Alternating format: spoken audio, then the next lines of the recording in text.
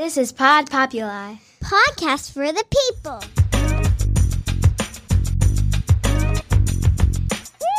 The Great Love Debate. It's the Great Love Debate. The Great Love Debate. It's the Great Love Debate. Hi again, everyone. It's Brian Howie. Welcome to the Great Love Debate, the world's #1 dating and relationship podcast. Since 2015, I am here in the very fine studios of Pod Populi, podcast for the people.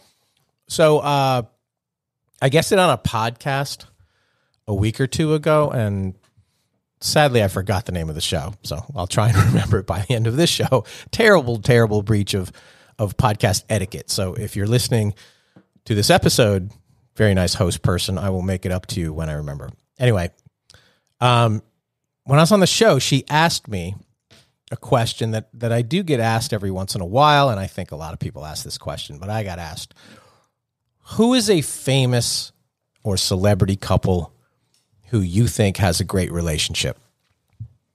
And I actually have an answer to that question, but I also hate the question. I don't ask it. I don't like being asked it.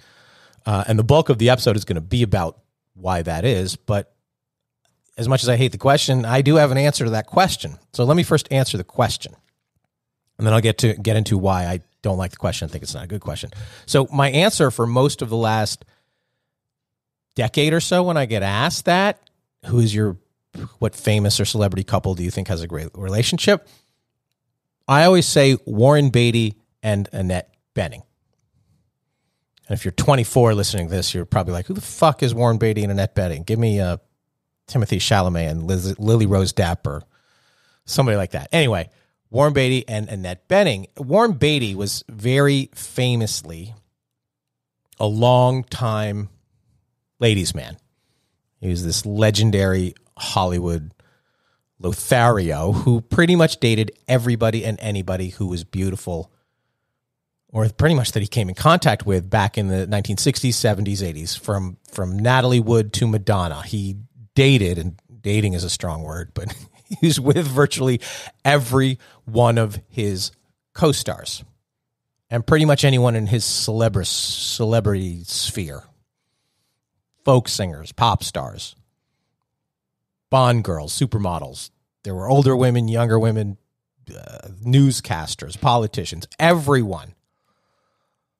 And when during this, admittedly fantastic run of bachelorhood, he was asked in an interview by Dick Cavett, who was a pretty good interviewer back in the day, and he asked Warren Beatty what he thought about marriage. And Warren fairly benignly answered, I have nothing against marriage.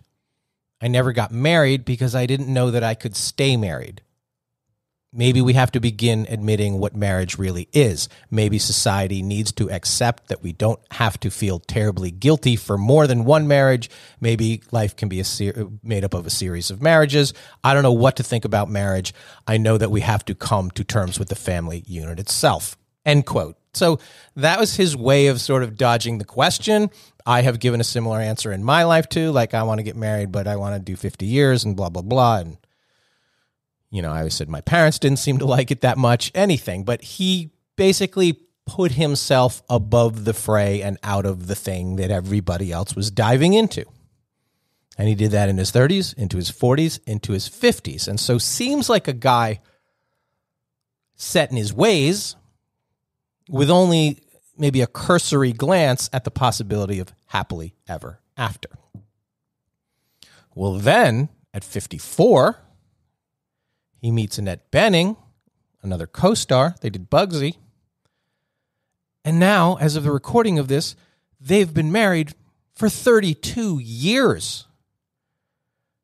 Pretty much as an adult, he's been married longer than he was as a single guy catting around. So he went from that to that.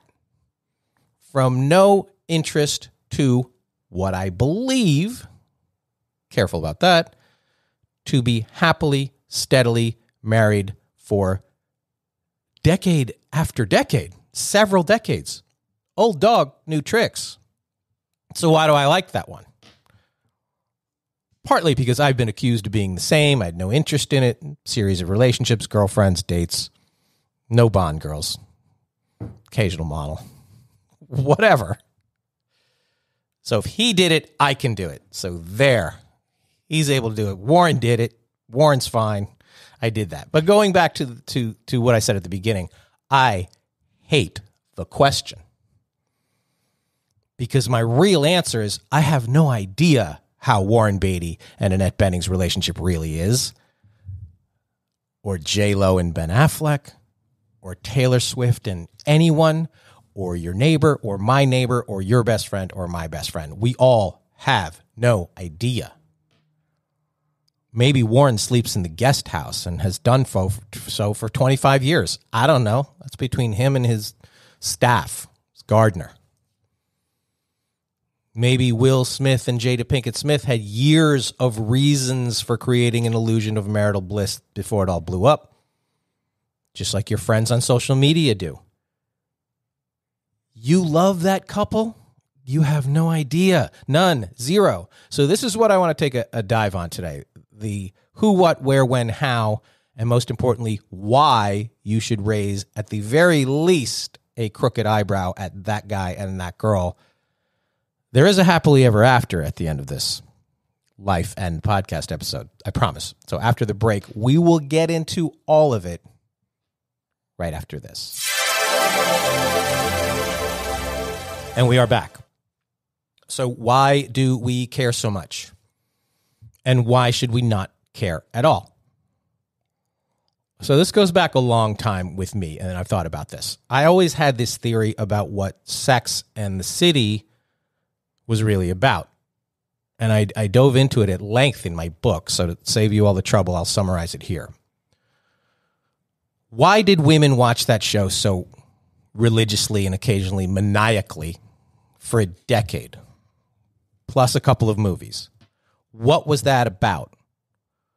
What was that show about? I had Candace Bushnell on this podcast a couple of years ago. She created Sex and the City. She was the writer behind Sex. She was Carrie. And I gave her this theory, and she wasn't crazy that I said it, but she didn't deny it either. So I told her, and I'm telling you, that show wasn't about friendship or making it in the big city or Christian Louboutins or Jimmy Choo's. I don't think it was even about dating. It wasn't even about four friends trying to find love. That show was about one woman's quest to reform a jerk, to get him to care about her the way she cared about him, to get him to see what it is she wanted from him. That's it. And that's why women watch Sex and the City. Meanwhile, back at Miranda's, that's my Sex and the City impression. Because you all thought that if Carrie could get big to change, you could all get your guy to change. And you cared about this character the way you cared about a real person, which is always the case with fiction and rom-coms and sitcoms and Ross and Rachel and Pam and Jim and any other imaginary couple you could sink your brain into. You wanted to see hope in them so you could find hope in you. And that's why you watch your social media feeds and your friends' behavior and whatever happened to them and how are they doing. And you ask people, how did you guys meet? And all the rest, for good and bad. And trust me, you equally, or maybe even greaterly, is that a word? Look for the bad. If it's hard for Jennifer Aniston to find lasting love, then I must be doing okay. And I know you think that, and that's fine to think that. And you're totally doing okay. So you shouldn't need this validation or this affirmation from any other relationship. So if somebody asks you what relationship you look at is perfect, even choosing your grandparents, and I have done that with my own grandparents, even looking at them and saying, they were married or they've been married for 62 years. Amazing. You have no idea. You really don't. You have the illusion of what they want you to see, or you decide what you want to see, good or bad.